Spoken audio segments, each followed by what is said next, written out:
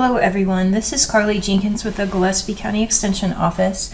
I'm going to be going over some tips and instructions on how to register for District Roundup Contest through Texas 4-H online. One of the things you'll need to know is which age division your child is in. 3rd through 5th graders are considered juniors.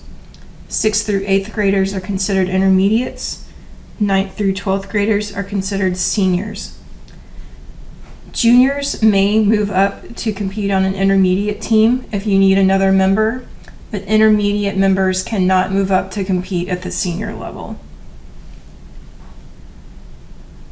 The team numbers, most contests require teams of 3 to 4.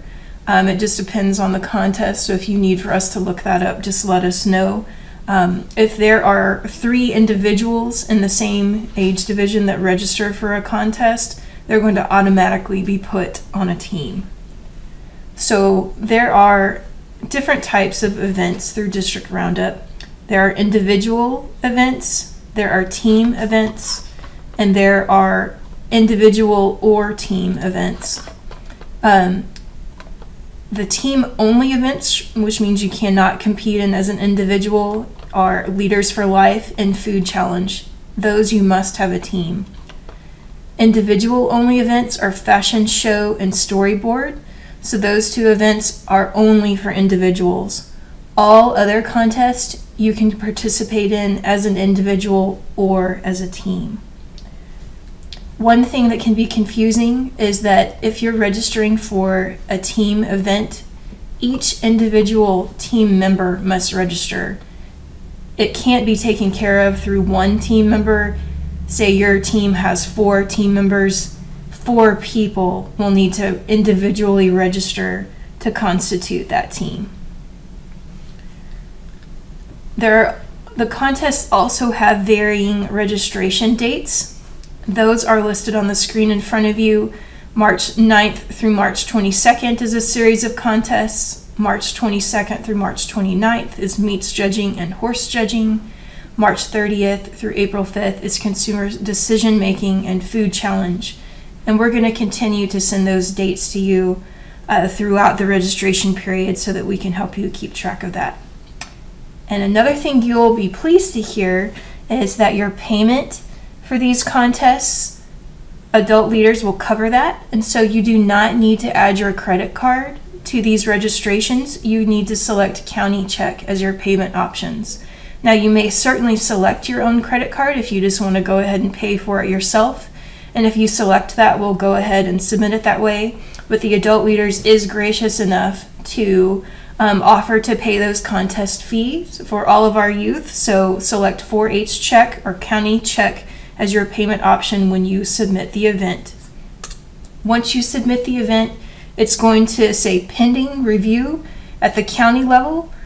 We will wait until close to the end of that registration period. We'll review all of them, then we'll send them through to the district.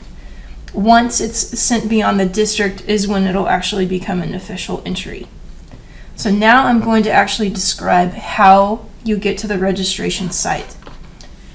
So on your internet browser, you're going to want to use Firefox or Google. You're going to want to go to texas.4honline.com. You don't want to go to the old system, which was 4-H Connect. You want to go to 4-H Online. Once inside of 4-H Online, so you log in with your credentials, you're going to see your family members listed on the screen. Whenever you want to register a certain member for a contest, you'll click on the blue button right next to their individual name. And then on the left-hand side, you'll see a column that says Events. Then you'll click on Events on the left-hand side, and you'll see a gray button in the upper right-hand corner that says Register. You'll then click on that registration button and find the event that you're wanting to register for. I'm going to select Share the Fun in this instance. You'll highlight that event, you'll hit Next, and then you'll hit Start Registration, and then you'll complete all of the fields that are required. Anytime you see that red required, text, make sure that you fill that in.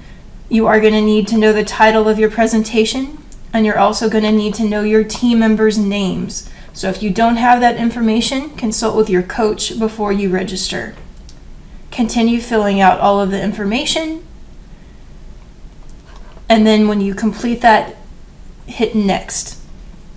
Once you hit that next button, you'll be brought to a screen for the payment option, and that's where you'll select the payment county check. And once you select your payment, you'll submit the entry, and then you'll be done. And if you have any further questions with that, please give me a call at 830-997-3452. Good luck.